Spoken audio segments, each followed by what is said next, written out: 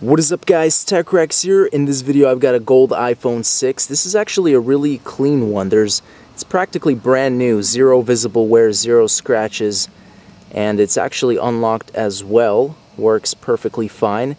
And we've got this lawn mower here, and what we're gonna do is we're just gonna elevate this up here and make sure it's kind of elevated on the grass, and just drive directly over it and see what happens. So it's going to be interesting to see, is it going to go into little pieces?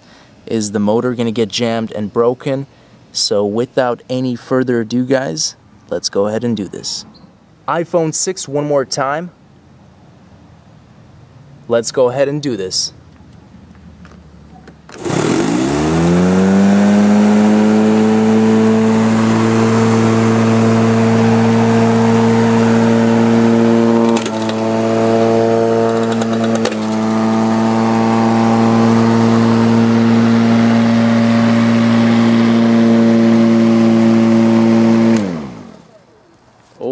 Let's check that out real quick. So okay. Nice. We flipped the phone on the other side, so the front display is just, I don't know where he went. I think it's under the lawnmower somewhere, but let's go ahead and take another spin here just on that back side. So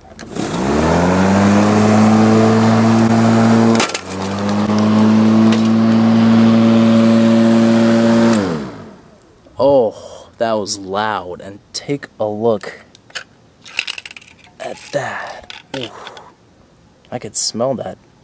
You can see the battery completely, just all the fumes, everything was released, because you can see it's cut open here. But here's one of the pieces. Okay, guys, I think this should serve as a very good reminder to never put your iPhone 6 under a lawnmower. I mean, this is gonna happen. And you can see this is probably the most distinguishable part here, which is the main body, and the battery completely cut open. Here's the battery. Actually, it's still super hot to the touch, and I can still smell part of it. We have a little bit of metal here, but it's just shrapnel everywhere. This huge blade going like this, that just shows you guys what's gonna happen. We have, look at this. This is the fingerprint sensor, or the button.